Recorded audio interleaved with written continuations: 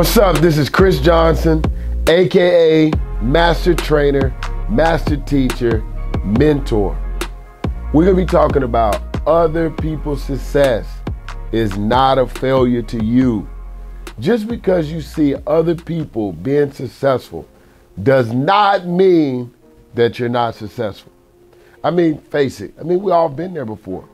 You know, you look to the right, look to the left, and you're like, wow, their life is changing. They're winning. They got a new car. They got new clothes. Whatever it is. Just because they're having success doesn't mean that you're failing. What it does mean is that everyone develops, achieves milestones, and reach peaks in their life at different stages. So it always looks like someone is doing a little bit more, or people may be looking at you and saying, man, this guy's always improving. He's always winning. Other people's success should help you generate thoughts. It should help you with being creative. You know, this is something that I do, okay? I look at other people in my industry and I look for the best. And I can name a few, but if I name one, I'm gonna have to name them all. There are very, very, very good developers and teachers in the independent world of training. Those guys, I study, I watch, I see if I can learn something, learn one thing. I don't know everything. So I want to be vulnerable to learn from them and see what is making them successful, so that maybe I could take one thing and add to my bag that can make me a little bit more successful. You know, I've never looked at someone else growing financially. You know, I never count other people's pockets. And, you know, you run into that. You see other people looking at other people's success as their failure. Like, you can see people do it all the time. Like, man, I ain't in the league, and he's doing this, and I could do that too. Instead of them looking at, like, what are all the possibilities that we can control to get to the league? What are the things that we can do on a day-to-day basis that can increase your chances to be recognized by teams, to help you make those corner threes or to finish better at the rim, which will entail give you a better opportunity to be in the league. You know, growing up, when I was younger, I knew what my gift was. And my gift is always to uplift, to motivate, and equip others so that they can be the most successful they can be. That's not everybody's gift. That's not, maybe not your gift. It's maybe not his gift. But that's my gift. And when they talk about gifts, they talk about things that you do natural. You know, you're operating in things that you do natural. This is natural for me, to be able to talk, to share information, and hopefully I can reach one or two people to change their life today. Others people's success is not your failure. It's not. It is not. So here's a few things that I want you to do when you're looking at other people's success. Because it's okay to look. It's okay to see somebody have a YouTube channel that's at 2.2 million and you have 100,000. It's okay.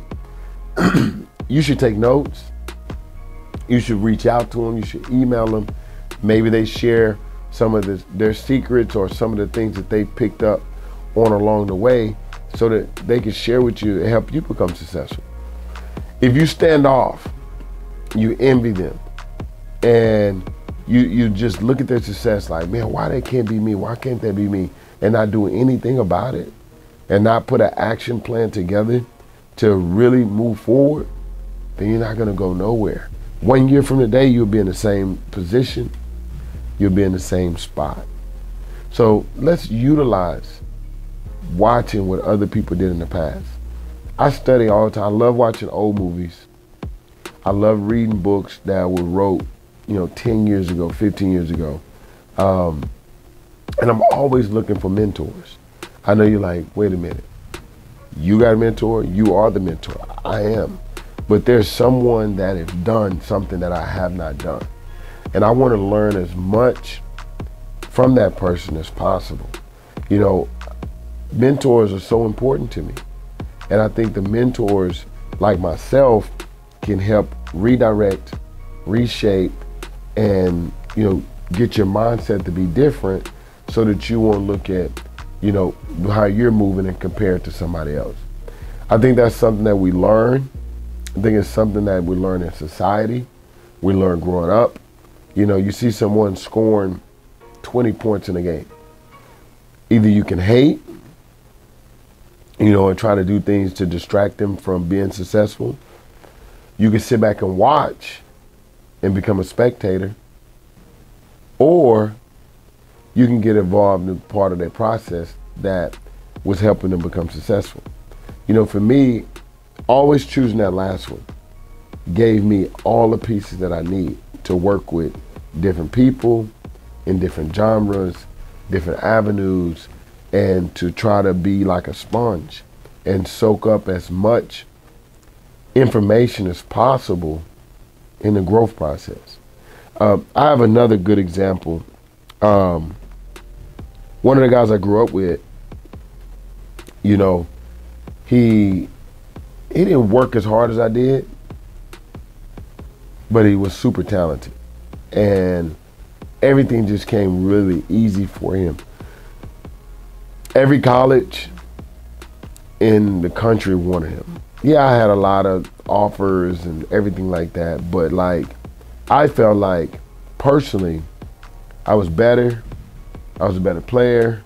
I was a harder worker. And, you know, watching him get the shine that I eventually got, it just motivated me.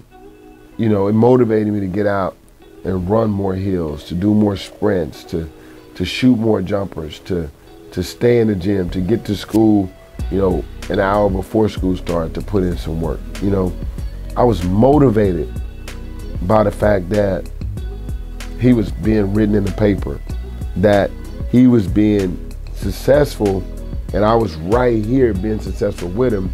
But I didn't take that as my failure. I took it as motivation. I took it and I turned it into motivation. And that's what I'm challenging you guys to do today. You know, I want you to drop your comments below and let's have a conversation.